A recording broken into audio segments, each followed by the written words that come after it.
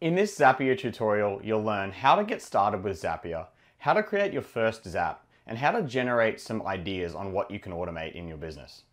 Zapier is a massive platform, so I can't show you absolutely everything it can do in one video unless you wanted it to go for hours, but I can give you a pretty good overview and show you how to get started.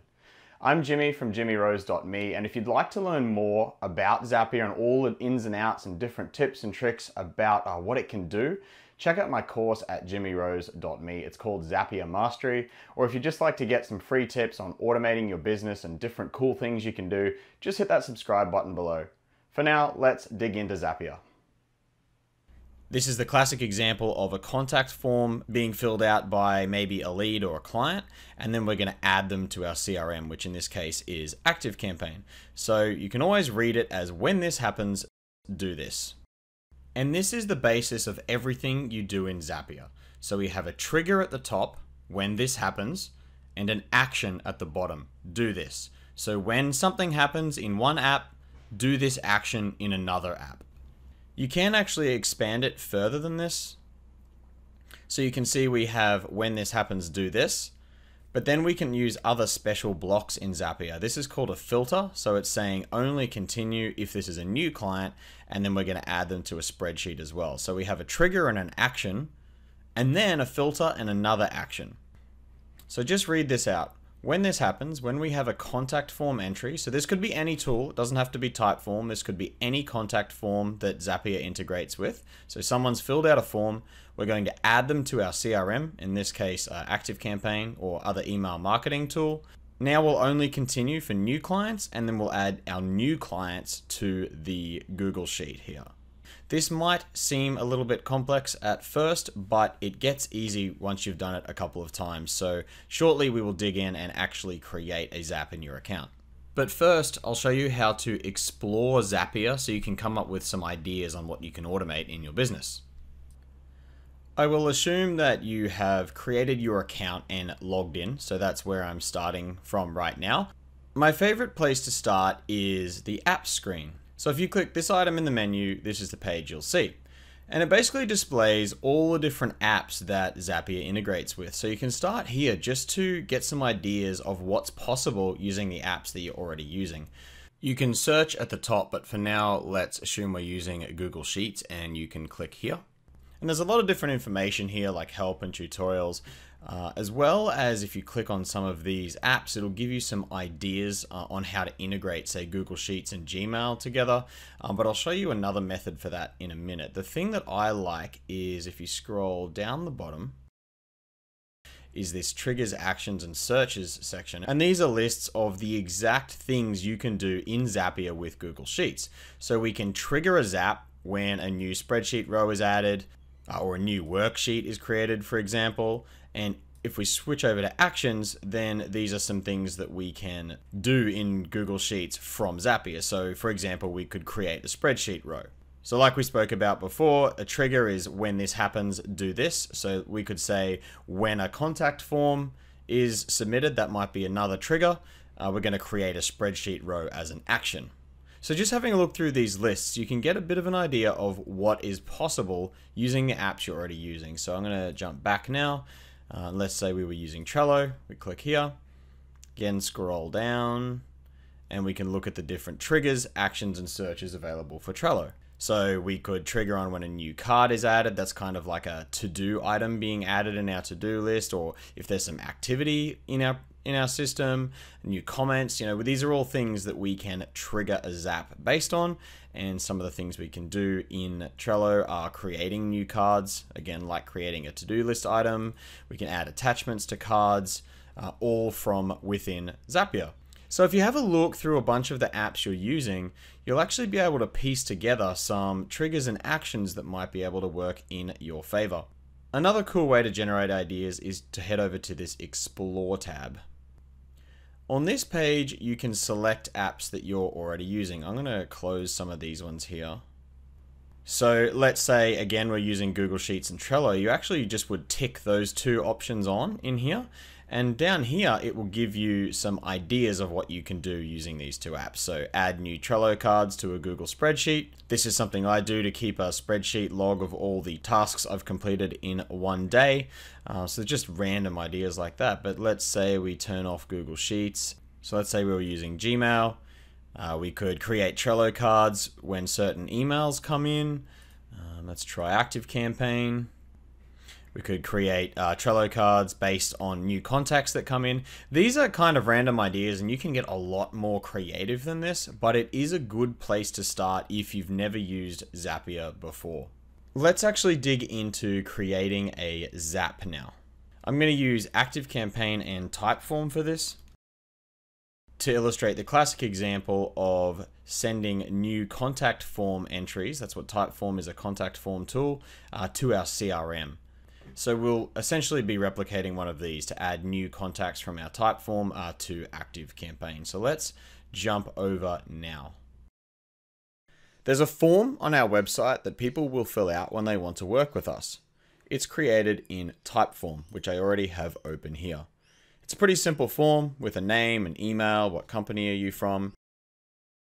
I'll quickly just open the actual form so you can see what it looks like. So this is the form that someone would fill out. They'd go through and put in their name, their email, their company. You don't need to watch me actually fill this out, so I've already done it previously. Right now, when someone fills this out, we just get an email and we would have to go and add this person to our CRM manually.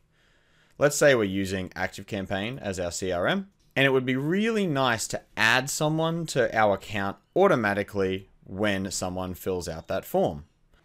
Back over at our account dashboard, we can go ahead and hit that orange Make a Zap button. The first thing we'll see is the trigger. So we want to trigger this Zap when Typeform is filled out. So we can search in here and find our app and click it. With Typeform, there's actually only one type of trigger event, new entry in a form. So let's click that and continue. At this point, we need to connect a Typeform account. Because we haven't done it before, it's giving us this big button to sign in to Typeform. So click that. And it opens up this window. This connection window is different for every app. Sometimes it'll look just like this, where it'll be asking for some permissions and to connect. This would actually normally ask me to log into Typeform, but I'm already logged in, so it's taken me straight to this permission screen where I can just accept. And you can see we've connected our Typeform account. So let's go ahead and continue. And this brings us to the Trigger Options panel. For Typeform, this is really simple. All it wants to know is the form that we want to trigger this Zap based on. So we'll open that up and it goes to Typeform and pulls in all the different forms in our account. And this is the one here. And then we'll continue. Now this brings us to the testing step. At this point, if no one had filled out that form before, I would actually go and fill it all out so you can get some demo data in here and then hit test and review. And here's an entry that Zapier has pulled in from Typeform. So we can open this up and have a look at all the different data that came in when I filled out the contact form previously. So we have an email, a name, and all the different fields that we had set up here that I've previously filled out. For now, I'm going to say done editing and click here to create our action. At this point, you might also want to rename this step because new entry in Typeform is kind of vague. So let's actually go ahead and rename it to new contact form entry. And this is also handy because it helps you find it again later when you search for Zaps from your dashboard. It'll actually search through the text that you've included here as well. On the same note, what if we forget what this actual Zap is for? So let's name it as well by clicking here. And we'll say send contact form to ActiveCampaign. So let's jump down to that action to add this person to our ActiveCampaign account. So just like before, we'll search for our app here and click it and have a look through our action events. This time there's a lot more options, so we have to try and find the one that makes the most sense.